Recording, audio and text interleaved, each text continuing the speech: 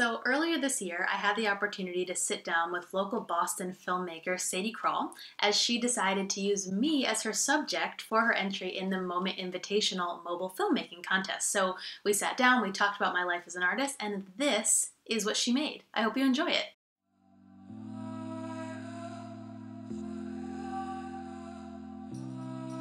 Art was probably the first thing, even as a kid, that I really wanted to do. I did my master's program straight out of undergrad, and I was like, I am gonna have to find a job. I can't think of any job that I want. I start telling people, I'm like, well, I just want to be a painter. And then I'm like, oh, I should have gone to art school. Well, I didn't, so okay, well now what? So I start Googling, and I'm like, how to be a professional painter, like how to make money with art. I start getting these ads for courses on like how to be a full-time artist, and then I start seeing like other artists who are doing it. So I'm like, okay, well, I don't know how I'm gonna do it, but now I see it's possible. Kind of started with like, I just want to sell my paintings.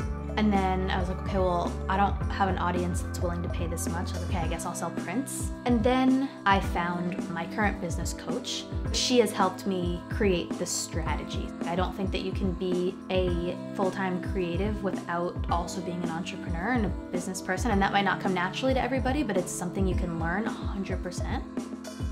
I've made the most growth as an artist, a business person, as a human, probably in the last year, because I just really started to spot where my perfectionistic tendencies were coming out. I needed things to be easy because I could not handle it if they weren't. And I don't judge myself looking back. It's like I thought that I knew everything I needed to know to be successful.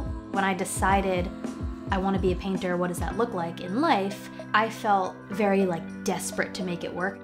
If I've learned anything as an artist trying to create my own business, staying in your lane is like the best thing that you can do, and I'm not competing with other artists. People buy into what I do for me, which is frightening and flattering all at the same time. I've had to work hard on detaching. Even if I have a part-time job, that doesn't make me less of an artist. Just because I'm not where I want to be revenue-wise, when I get to that point, I don't get a gold star like Artist Plus. To me, the risk of not being able to do what I just physically need to do is so much more terrifying than not trying because it costs a little money or I can't see the vision at the end. To be perfectly honest, because I think it's important to be honest about this stuff, I don't have the full financial picture happening yet, but for the first time in the 4 years of trying to do this, I see it.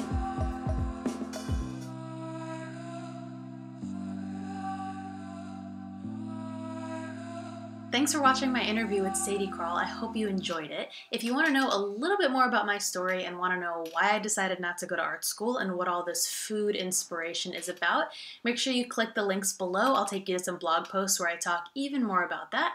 And if you are excited to see more painting videos all about painting with vibrant color, tutorials, color mixing, all that good stuff, make sure that you subscribe and hit the bell so you don't miss any new videos. And I will see you soon.